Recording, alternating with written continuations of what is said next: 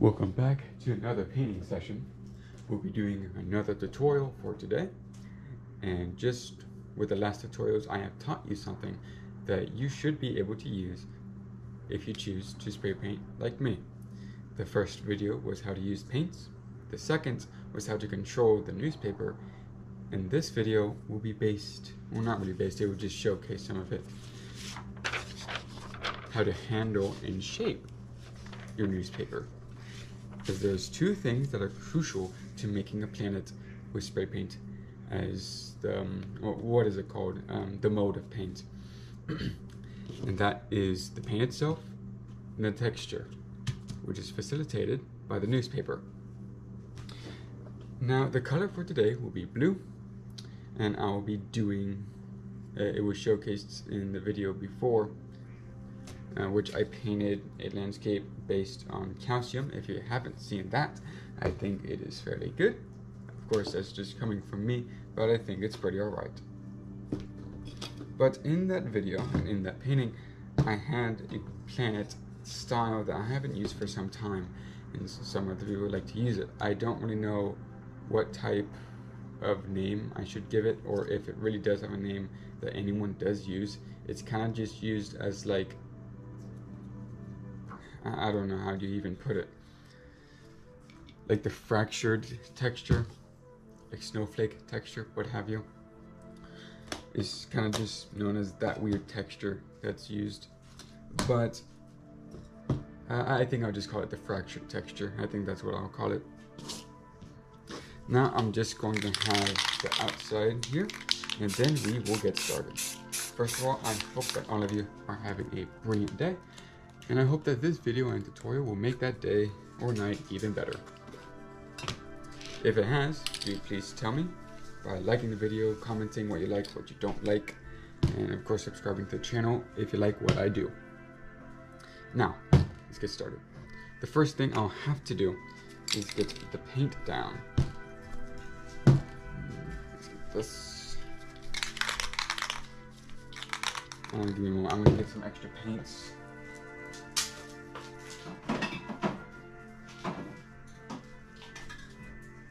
Here we are.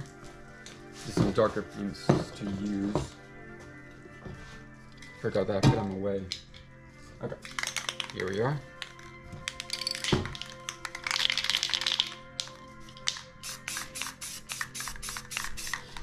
So like I had said in the first tutorial of these, just with a linear style painting, you just want to have your layers here pretty nicely.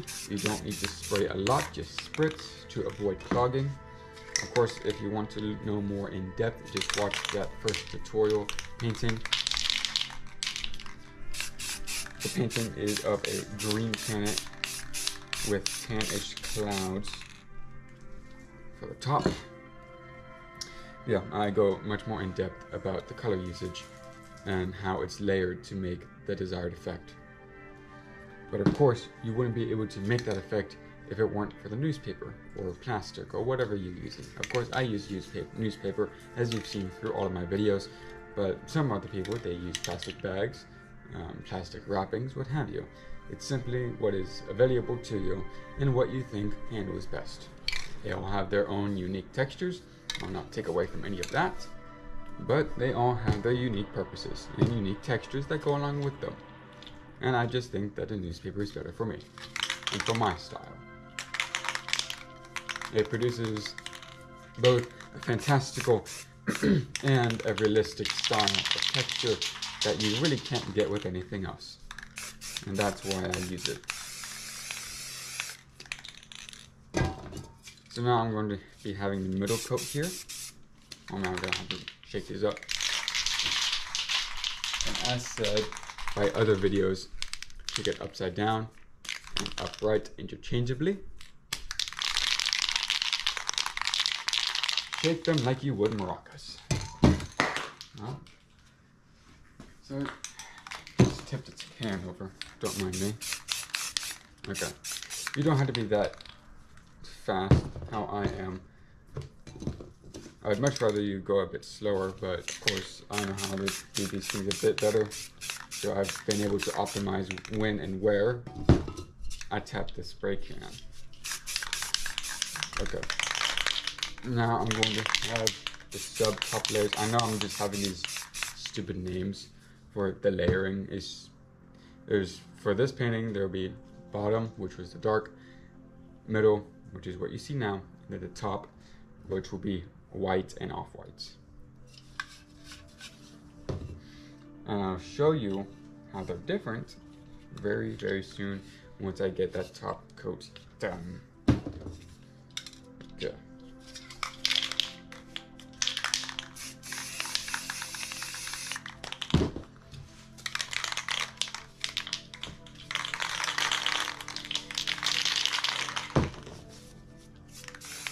I don't mind the pressure on this. As long as it's fairly even, it doesn't really matter if it takes a while. It's just, you'd rather have a better can, because it's the can's fault that's doing that. It's internally clogged. Something I don't know how to fix. That's something that I preach about. Do not get it stuck. And that's why you do not want to get your the interior of the can stuck, as it's very difficult to fix them. So now here is the unique part about this painting. Let's move this. I'm gonna move this here. All right. So take your newspaper, like a square type shape, right? And then just fold it like this. Now hold it down on the ground, hot dog style. Make sure you know this is the center. This is very important. Center is still there. Press down, make a crease. Center is still here. Fold over. This is the center, okay? So now we'll fold around that center like this. Make sure that it is always pointed. Orientate it like you would, similar to a snowflake. Once you have this, crumple it up for some extra textures, extra little cracks and seams. Once that is done, you simply unravel and look like your newspaper. What we will do now is we'll take this, press it down like this, so it's pressing here. It's down on a paint, hold it still, and move out with your hand here. The reason we do that is because the center likes to move a lot. And to prevent that, we have a good hold on that center so it simply does not move. Now do not have it at the dead center of the planet, have it kind of upright, or up to the left for me. Okay, and once a good part of the newspaper is down, it will not move until you remove it yourself.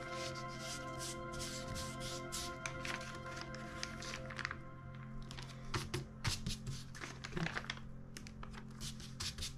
Now I'm just removing and adding some textures here. Okay, now we have this, right?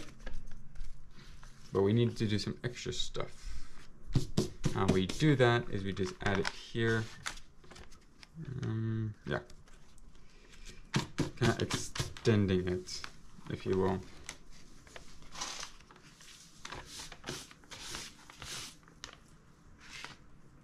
Here's why you would preferably have a larger newspaper, as you would avoid all these.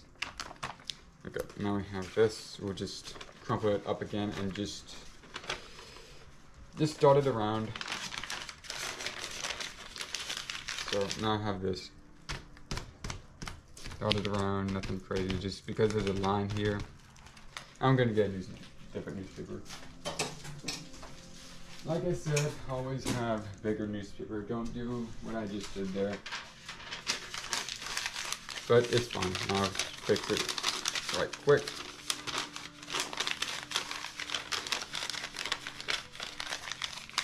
Because, again, the planet is going to be this big. so I'd rather not have this sort of seam here. See? You can barely see it now. There we go. Of course, it's gonna help with the shading. It's gonna try to blur it. Okay, there we go. You see here, this is our center, and it fractures outward. Now there you have this. You will now do the shading, and then shade. Of course, for shading, only spritz or only shake a little to have that desired low pressured, what is it, like low pressured look to it.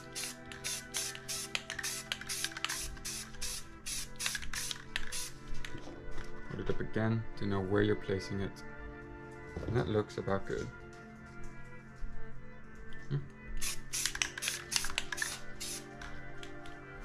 Very good. And I will just have some gloss coat, not a lot, just a little bit.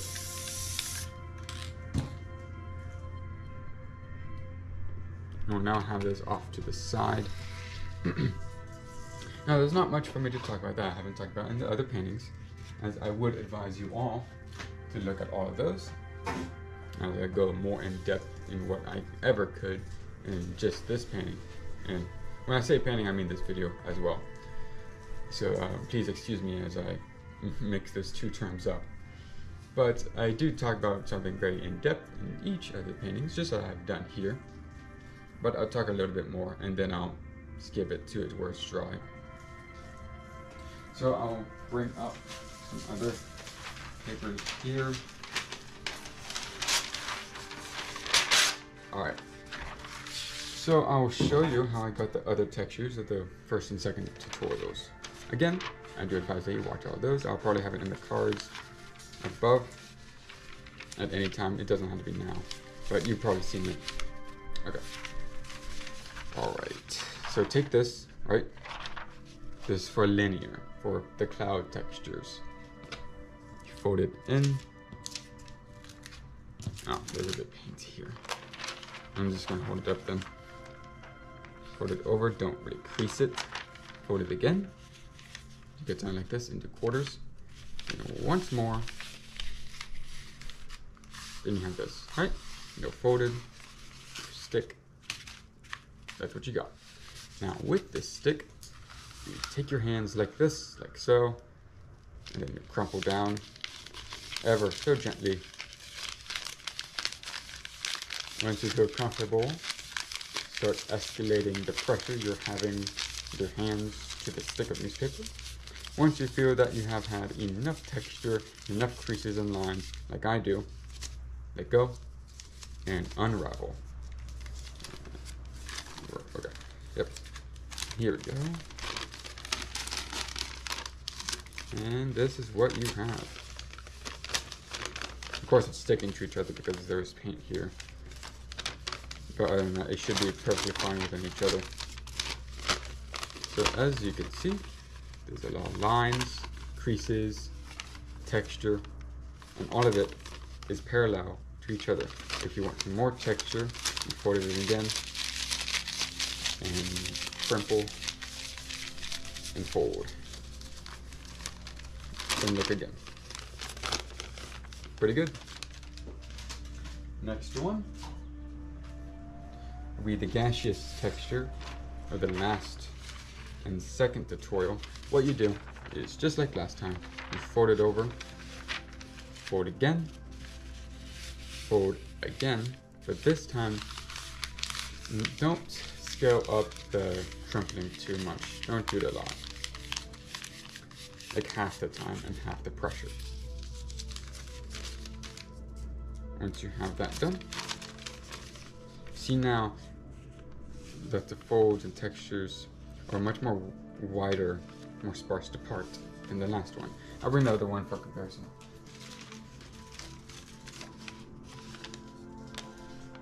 See? How that perfects where you can see the shadows. But then see this one. It's almost half. This is what you'll use to make that texture, just like this. That's a pretty dumbed down version of what I did for the last tutorial, but that's usually how you do it. And likewise, for the linear texture, you hold it down, make sure it's in the paint. Swipe here.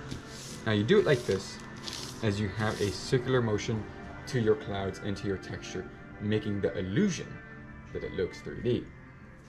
Don't just do straight. Make it curved to have that illusion. I'm going to put these away. The tutorial after this one will go more in depth about the color and the usage and the layering and why it's important to color much more than the first tutorial. Although they would both be coloring, just like this video and the second tutorial were both about the newspaper, they'll have their own subcategories about them. And that fourth one will be the last planet tutorial that I will have, as there's not many other textures other than the linear cloud texture, the gaseous gas giant texture, the fractured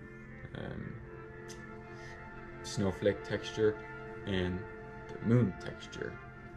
Those four are the only main ones. Usually just three, because not a lot of people use the fractured texture because it looks a bit wonky usually. So people just kind of avoid it, including me. But yeah, just four. There's some other unique ones like crackle, marbled, and what have you.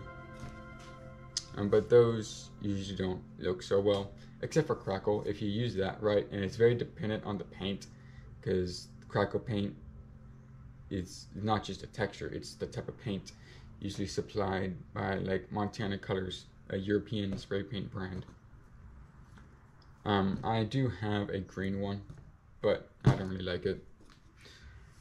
It doesn't really work that well for me anyway. I've tried it, just doesn't do well. Usually because you need like a good fire to do these things, and it is not a good idea to have a fire in a garage, so I don't do that. I try to avoid it. So there is that crackle one, which is pretty interesting. It's as you would imagine, it's cracks. Like you would see it like dried up dirt, dried up ground, where there's a drought, like that type of texture. But yeah, the linear, gaseous, fractal, and moon textures are only really the main ones out there. It's pretty difficult to find a new texture that isn't similar to those. There are subcategories of these textures that I've used before, but they look comparable to like the cloud texture, which is the most common one, as it's the most easiest. Like one, I'll have two examples of subcategories. Like, you remember how I mentioned how, I'll bring this for example, how you should curve it up? You don't have to do that. You just do it like this to have both a linear and a gaseous texture along with you. So that's a subcategory, along with just warping it here. That's also a subcategory of the linear style. Of course, as this is a relatively new type of painting style, it has a lot of room for improvement and refinement for everyone. There's no clear master of all these.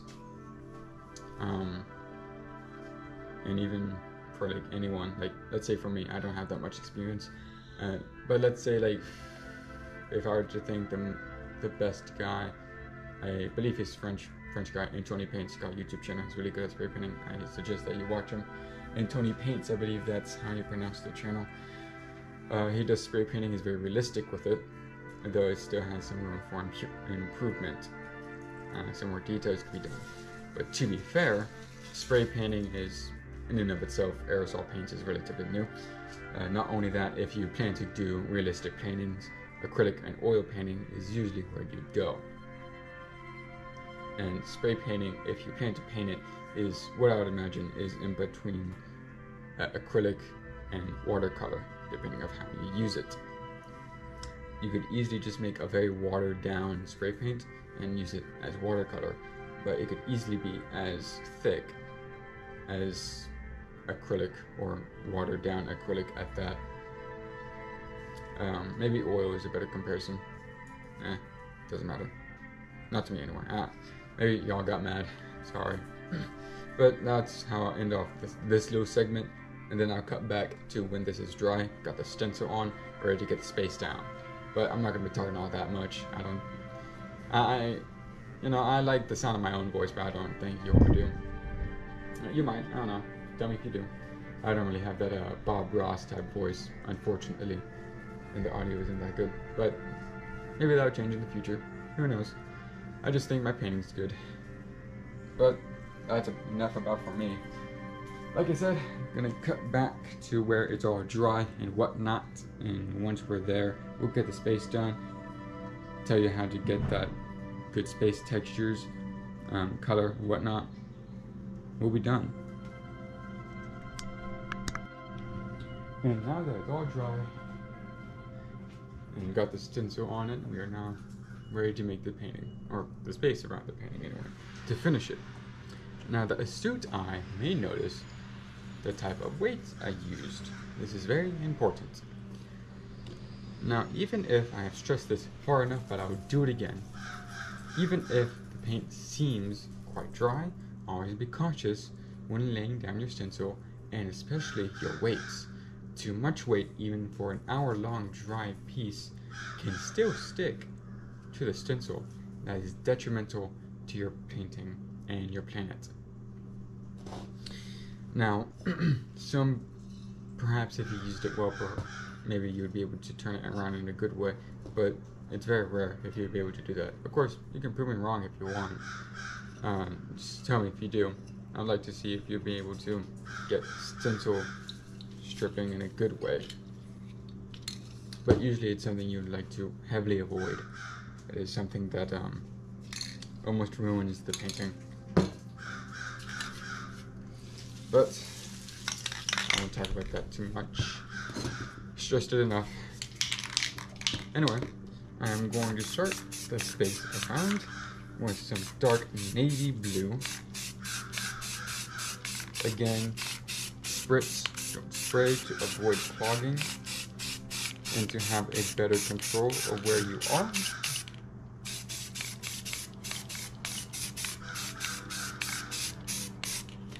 Alright, now that I have that done, I'm going to do some ink blue, a tint above navy blue.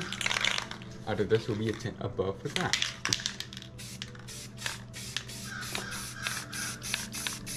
And you spray around in no particular order. Some people just make streaks along with it.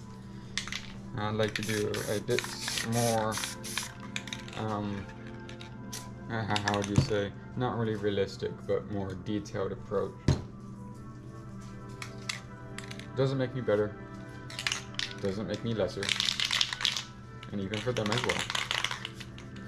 This is what I think is better. For me, anyway. But now I am doing that deep blue here. And do excuse the howling in the back, that's just the wind. A bit windy today, but I'm quite fine in this garage. Now that you have all of that done, just do one more. Do some Oasis blue, which is a lot of tints above. This will be the last step for just a normal base space. Okay, here we go. Oh, that's not good. And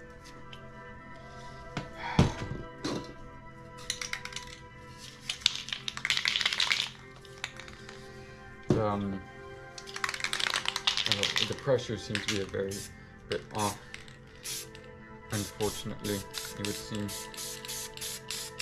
But I'll just use another paint. But because this is glass, so why is it doing this? It's too high pressured. Well, I don't like that, so I'm going to cover that up. This yucky. I don't like that. It's way too grainy. Now this is a good lesson about how you can cover things up very easily. Of course, if this was too much paint, it would be very difficult. You'd have to wait.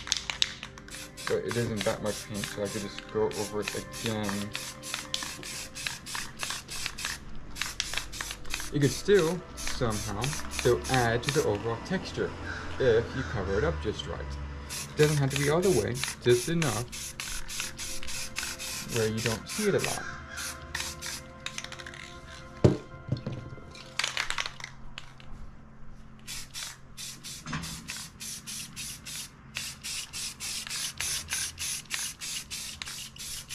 Alright, now we're done. Just a few more touch-ups, and now we're done with the base. Next up, we will deal with the stars and the comets. Now, always wear a glove for this, as it is a real pain to get paint off, and very easy too, as you can see from my already painted up hand.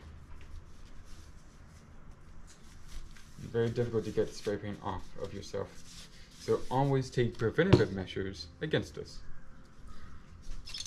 Prevention is much easier than curing the issue.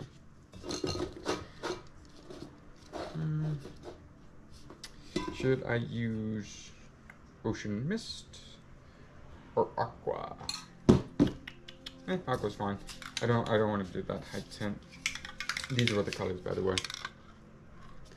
I know the cans look scuffed because I paint around them, and paint does get on them, so my cans never look nice, unfortunately. But the paint themselves that comes out of them is perfectly fine. No, I've told in the other videos, but I'll do it again, and I'll always continue to do so. I have my hand up top where you cannot see, about 2 to 3 feet above the painting, so that when I do flick it, the air cuts already big globs of it into smaller ones, smaller stars. I do a few pre-flicks to make sure the bigger globs are staved away.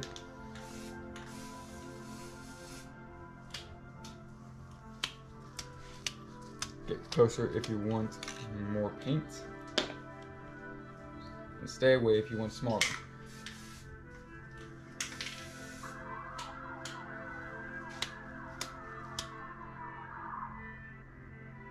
Alright.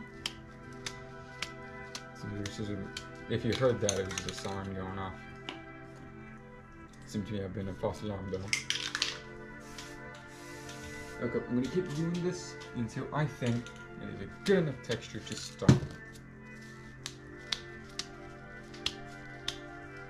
Now I'm going to get closer to focus on some areas that I missed.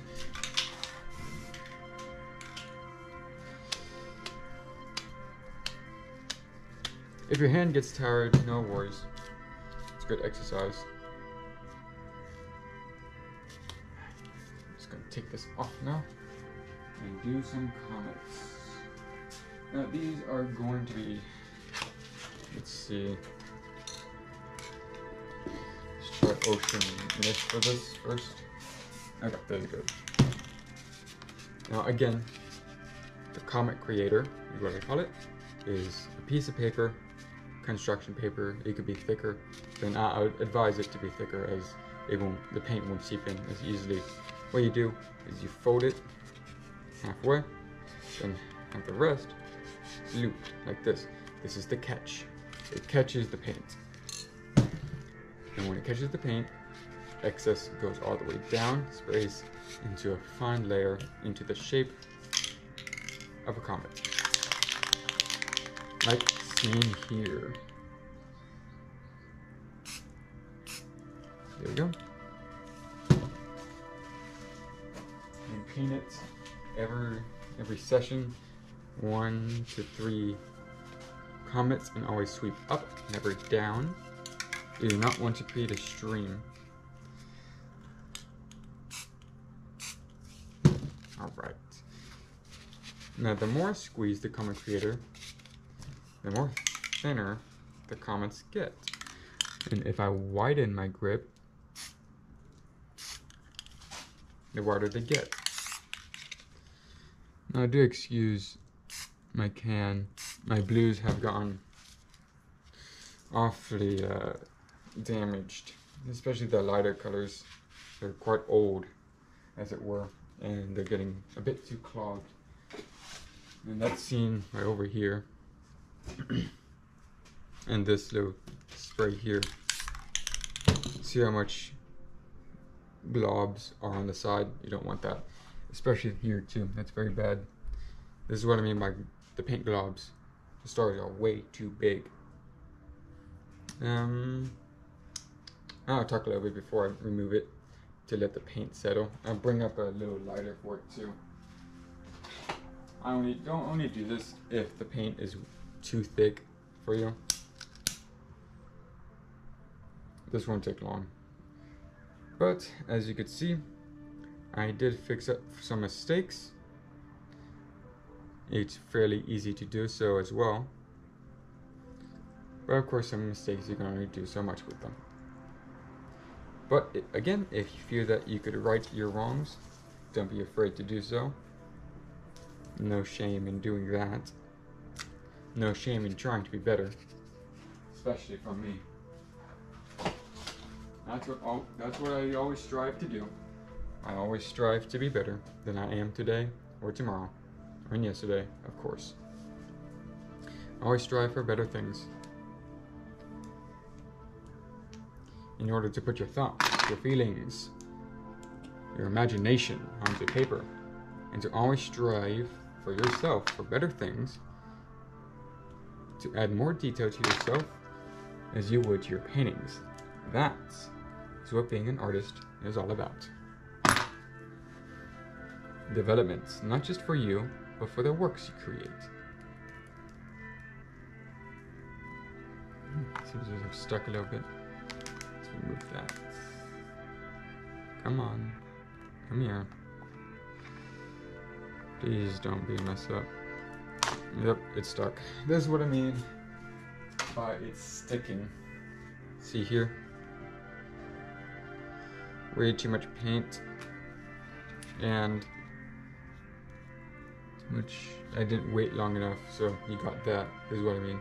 There's no way I can make this better, so it's just something I have to deal with now. It sucks. I'll put a gloss coat over it though.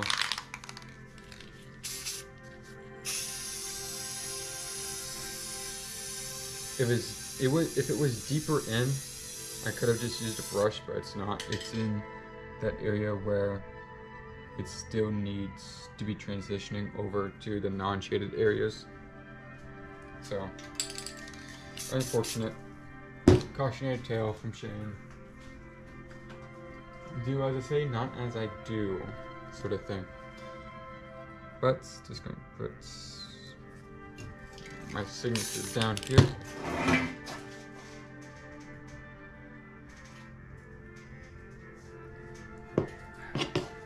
I think the signature looks good.